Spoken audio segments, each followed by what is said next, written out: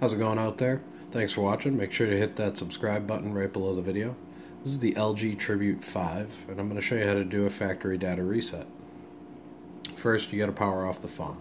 Make sure you know your Gmail information because you're going to need to log back into the Gmail that was on the phone, as well as always remove the memory card.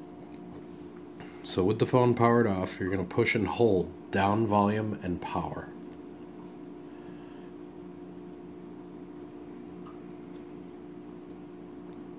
Once you see that, let go of power, but keep holding down volume. Don't let go of down volume. Once you're here, you can let go of it. This is recovery mode. You're going to use down volume to highlight wipe data factory reset. And then you use down volume to go to yes. And hit power again. At the bottom, it tells you it's wiping the data.